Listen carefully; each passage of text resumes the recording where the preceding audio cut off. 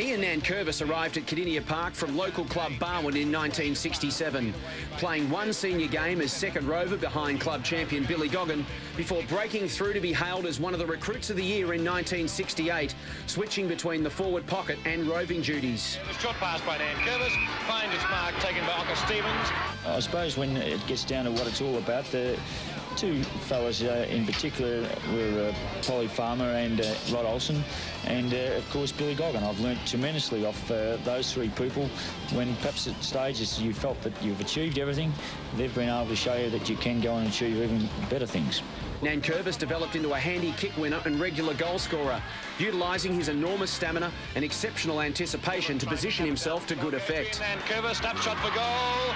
His continued development was rewarded with his first club best and fairest in 1972 and his share of the club goal-kicking title in 1975.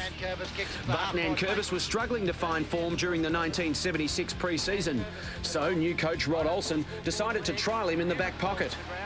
After 8 years as a goal-scoring ball winner, Nankervis quickly adapted to make the position his own, with a revolutionary running link game which proved to be well ahead of its time. And Nankervis takes the mark.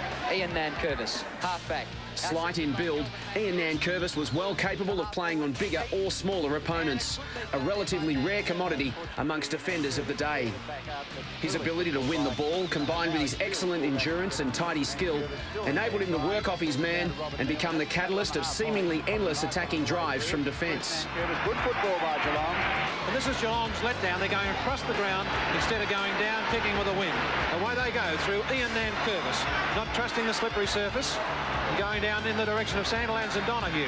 Neither can get it. Oh, threading through beautifully, Cousins. Oh, must be a free kick to Geelong. No! Oh, he's got to be getting a square off free at the finish to Terry Wright. So effective was he that he became the first offender in the history of the game to be tagged in a bid to negate his influence. He won back-to-back best and fairest in 1976 and 77, taking over the captaincy from younger brother Bruce in 1978, ultimately becoming the third longest-serving skipper in club history, highly regarded as an exceptional leader and role model both on and off the field. Nankervis gets it out to Dacos. He overruns the ball. Ian Nankervis beautifully out to Yates. On to Neil. He represented Victoria on 12 occasions, captaining the state in 1979 before ultimately hanging up the boots at the end of season 1983 after a club record 325 games spread across 17 years at the highest level. At times you sit back and think, well, I had a bit of luck, and I think that's what you need. You need a little bit of luck to be able to play 300 games. But deep down, the thing that really perhaps keeps me going and wanting to play is the thought of playing in a grand final. And when you see players who can perhaps play for 1 or 2 years and play in grand finals and winning grand finals, that's what it's all about. And the longer you play, you realise that it's a team thing, not an individual thing. Three-time best and fairest, All-Australian and an emergency in Geelong's team of the century, he is revered at the Cattery as one of the most respected and most consistent to have ever pulled on the famous blue and white hoops.